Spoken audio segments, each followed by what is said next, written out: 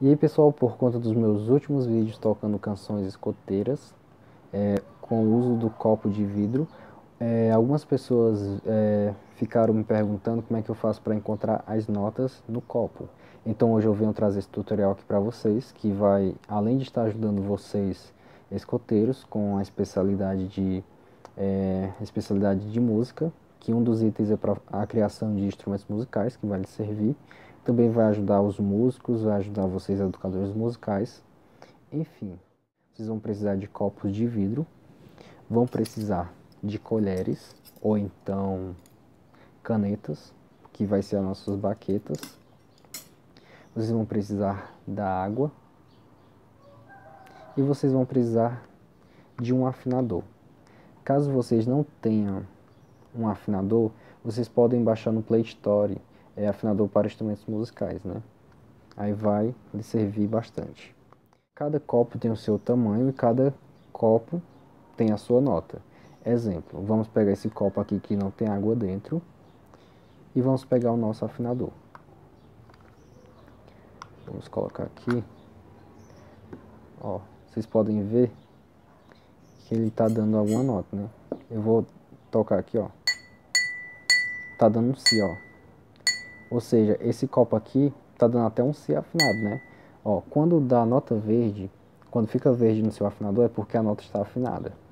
E lembrando outra coisa, à medida que o copo está vazio, a nota vai ser mais aguda. Na medida que você vai colocando água no copo, a nota vai ficando mais grave. Então, se você for tirando a água do copo, a nota vai ficando mais aguda, entendeu? Colocando água, a nota fica mais grave. Vamos, por exemplo, eu quero tirar a nota Sol nesse copo. A nota Sol. Então, eu vou colocando água no copo e vai ficando mais grave a nota, ó. Tá dando Si.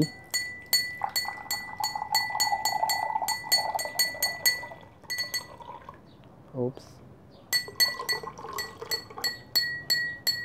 Si.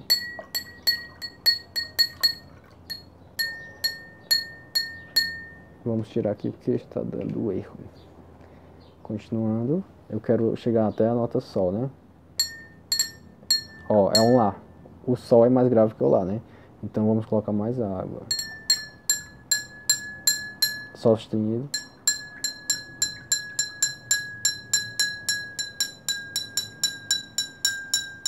Ó. Enfim, chegamos à nota Sol. E ela está afinada. Vocês podem ver que ela está dando.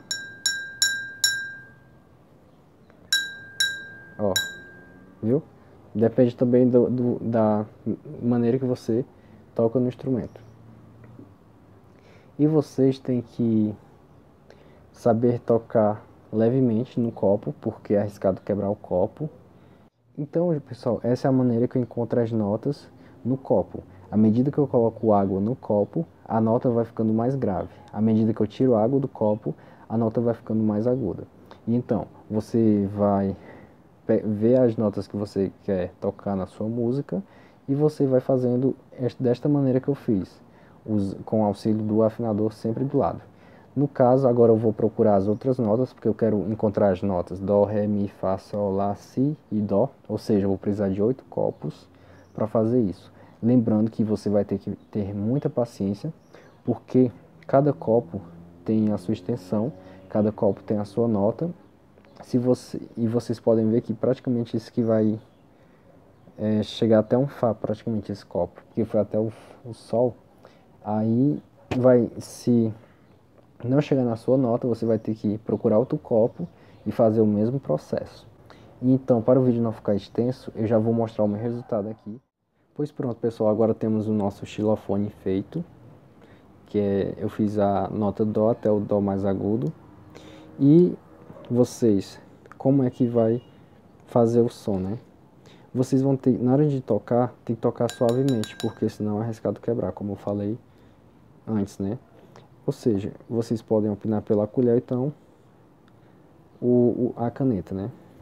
Vocês podem tocar na parte de cima, ou na parte de lado aqui, ó, na parte do lado do copo. Mas desta vez eu vou usar as canetas, que é mais leve. Vamos ver como é que ficou. Ó, a escala, dó, ré, mi, fá, sol, lá, si, dó.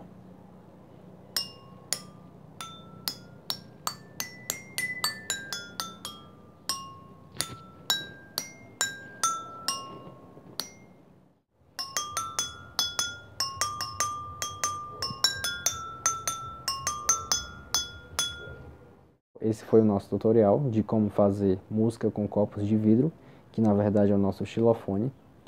Espero que tenham gostado. Quem sabe eu posso trazer mais tutoriais para vocês na construção de alguns instrumentos que vocês podem fazer em casa. E é isso aí. Espero que tenham gostado, de verdade. Eu gostei muito do retorno que eu tive com os outros vídeos, tocando canções escoteiras. E desde já agradeço todo mundo aqui novamente. Se inscreva no canal, comente, deixe sua sugestão e nos vemos no próximo vídeo.